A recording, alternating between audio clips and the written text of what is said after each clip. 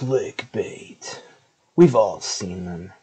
You're swiping through your timeline, reading some article or on BuzzFeed, and there's some crazy ad that really pops, either because of its provocative headline or the thumbnail image that really catches your eye. Clickbait refers to a form of advertisement that uses a thumbnail link that's designed to attract attention. And it's often startling, maybe even misleading, and they're all over the place. And it's precisely that ubiquity that makes it a great tool for using in the classroom, particularly for summarizing and processing content using a medium that's already familiar to students.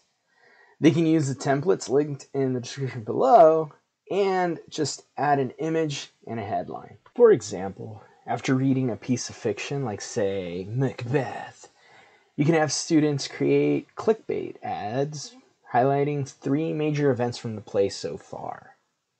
Regardless of content, you can assign a prompt like, based on what we went over in class, create a clickbait ad summary.